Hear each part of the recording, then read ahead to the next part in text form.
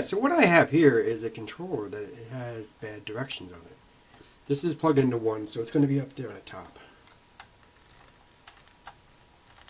See how it's not getting those corners? I bet you if I was to really force an issue, I might be able to get them, but no, it's not getting there.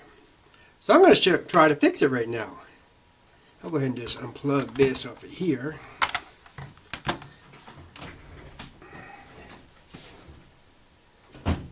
Take my screwdriver. I'm going to remove the back.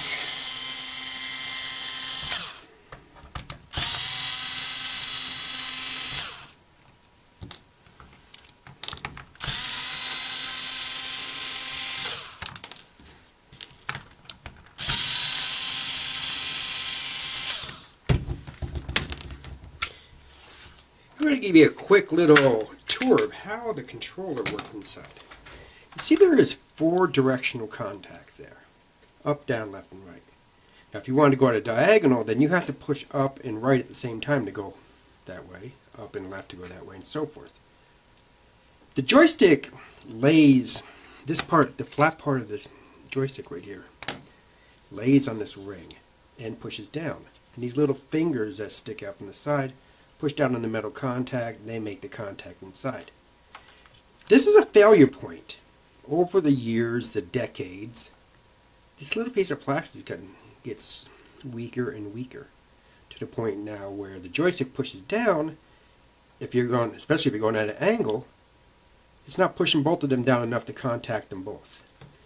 So what I've done is, and by the way, this is one of those fascinating ones where they made the keypad weird. What I've done is I designed up something. Use my 3D printer. It's just a ring that sits outside of that, and it lets the controller now push down directly on it instead of on the ring and using the flexibility of the plastic. So we're going to give that a shot.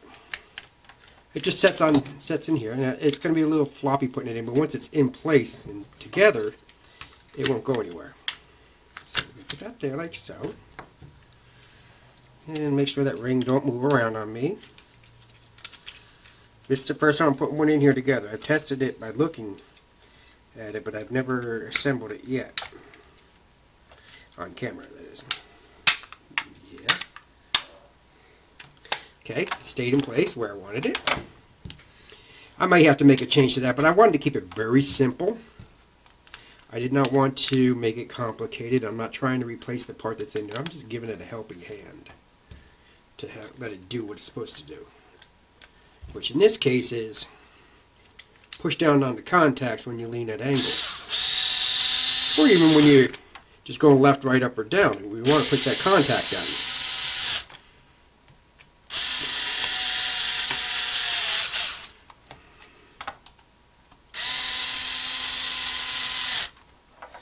Alright, now that's done. I'm going to reset that so I have a clean screen again. Plug it back into controller 1. And let's see what we got now. This is the first real demo of this. Look at that. Beautiful. Well, sweet she works. Isn't that hunky-dory and everything else you could say?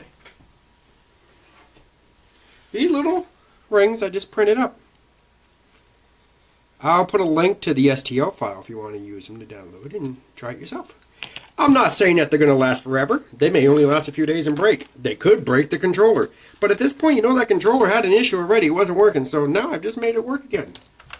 And look at it. I'm not even forcing the issue now. Look how smoothly I'm getting every diagonal.